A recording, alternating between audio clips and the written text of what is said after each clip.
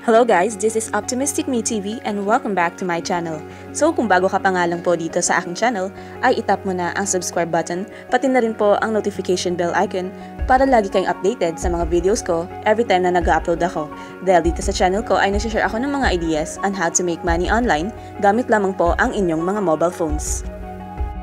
So for today's video, ang share ko sa inyo na legit na online earning ngayon ay ang Zeporah E-commerce.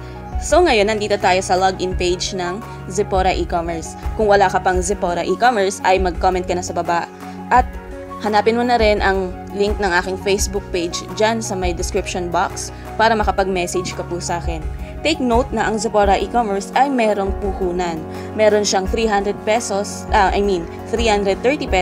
or 320 pesos. Meron ng inclusion yun na soap, guys. Pero don't worry dahil meron kaming promo for limited time only na 270 pesos. Yung 270 pesos, guys, ay ang inclusion nun ay account only. Yung account na yun po yung gagamitin mo for math solving light dito sa Zeporah E-commerce.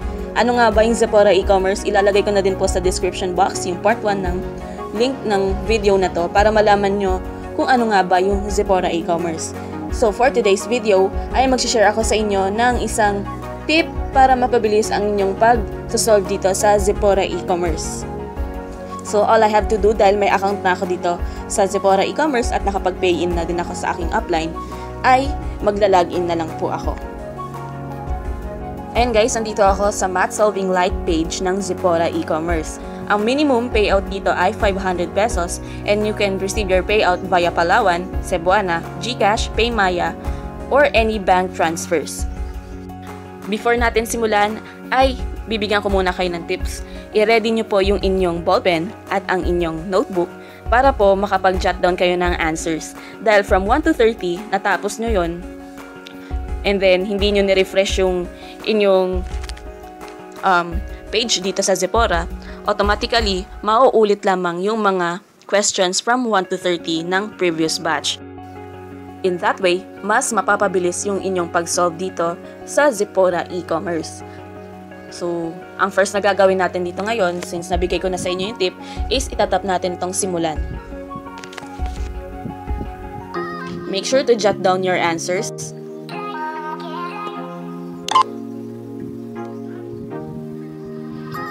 So mamaya ipapakita ko sa inyo kung legit nga ba talagang umuulit yung questions dito sa Zeporah E-commerce kapag hindi nyo ni-refresh yung inyong page.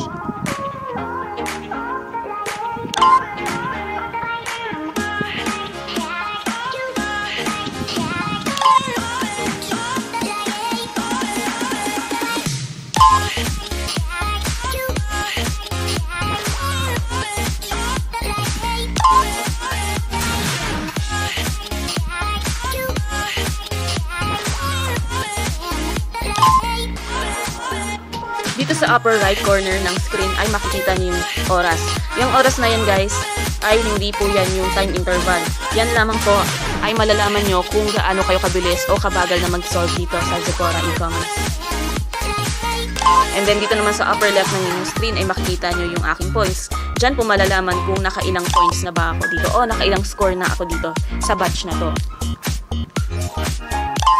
Para po ma-credit yung inyong points dito sa Zeporah E-commerce ay kailangan nyo ulit ng 26 items or 30 items na correct.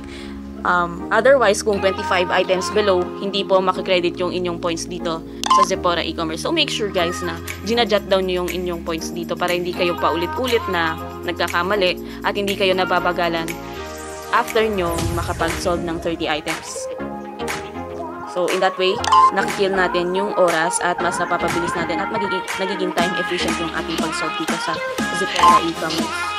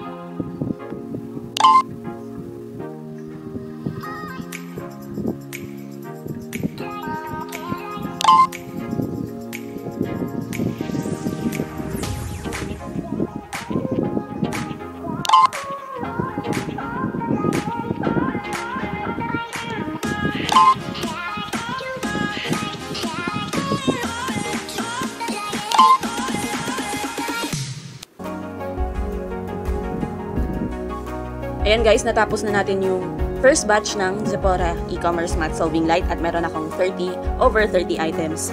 After that, huwag nyo nakakalimutang itap itong submit dito sa bandang ibaba. And guys, important yan para mabilang yung points nyo.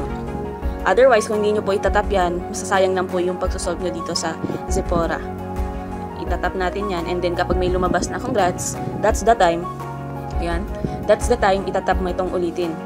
Take note, mauulit lang yan kapag hindi nyo ni-refresh yung page nyo. So, wag nyo munang i-refresh yung page nyo dahil masasayang lang din yung ginajot down nyo na answers kapag ni-refresh nyo yung page nyo. So, as of now, meron akong 153 points. And then, later, after nitong batch na to, ay i-refresh ko yun at titingnan natin kung nadagdag nga ba ng 2 points yung, yung points, ang points ko. So, tatap ko tong ulitin.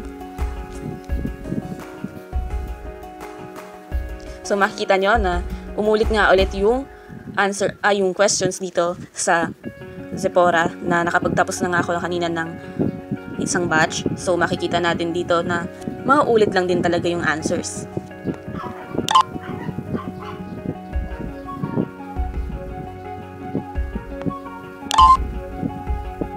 Ganun lang kadali dito guys. Bale, magtatap-tap ka lang talaga with no time interval. Magtatap-tap ka lang talaga ng mga answers ay kikita ka na ng pera dito. Inuulit ko, ang minimum payout ng Zeporah E-commerce ay 500 pesos. At meron kaming limited edition na promo na 270 pesos for account only. Kung gusto mo naman na may pasabon guys, mag-avail ng sabon and account ay 320 pesos for Luzon and 330 pesos for Visayas and Mindanao. Free shipping na yun guys.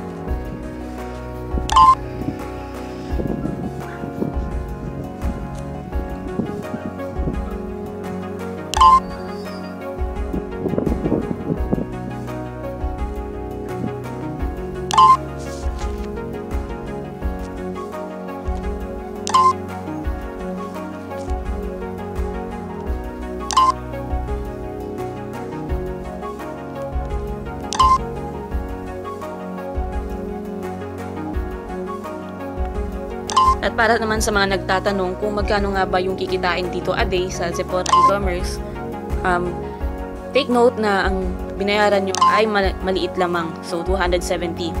Huwag kayong aasa na makakakita kayo dito ng 1,000 pesos a day. Hindi po ganun kabilis ang kitaan dito sa Zeporah. Pero ang maganda kasi dito sa Zeporah is lifetime yung account mo. Ibig sabihin nun, lifetime din ang income mo.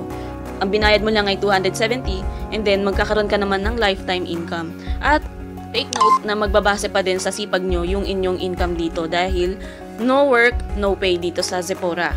Ibig sabihin nun, kung hindi ka nagsosolve at hindi ka masipag mag-solve, ay mabagal din yung kikitain mo or wala kang kikitain kung hindi ka nagsosolve dito sa Zeporah.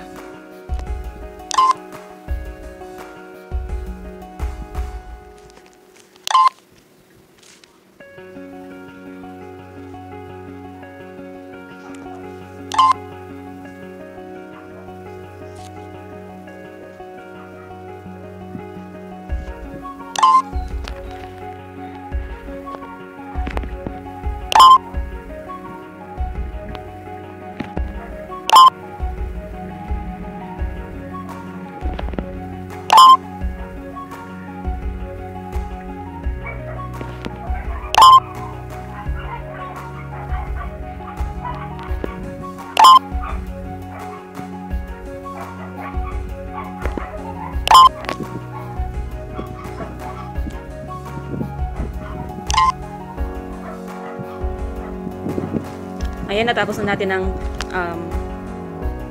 batch na to. So, itatap ulit natin itong submit para magkaroon tayo ng point. And then, i-refresh natin na to guys para makita natin kung nagbago nga ba yung aking points dito.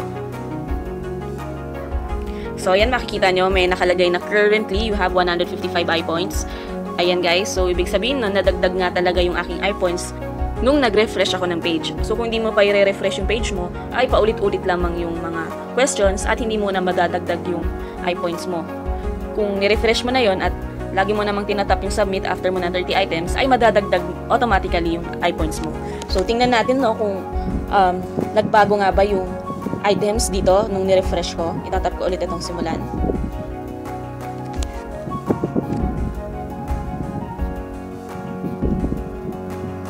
ayan guys, nagbago na naman yung kanilang question dito. So better kung hindi pa kayo nagsasawa or hindi pa kayo napapagod, wag nyo munang i-refresh yung inyong page para mapabilis yung inyong pag-a-answer dito sa Zeporah E-commerce. So that's all for today guys. Kung hindi ka pa nakasubscribe, ay itap mo na po ang subscribe button, pati na rin po ang notification bell icon. At kung gusto mo ako maging upline, ay mag-comment ka na dyan or hanapin mo na yung aking Facebook page link sa description box below para matulungan kita at mag-guide kita kung paano makapag-join dito sa Zeporah E-commerce and para maiwasan na rin ang mga scam. So that's all for today guys. Thank you for watching.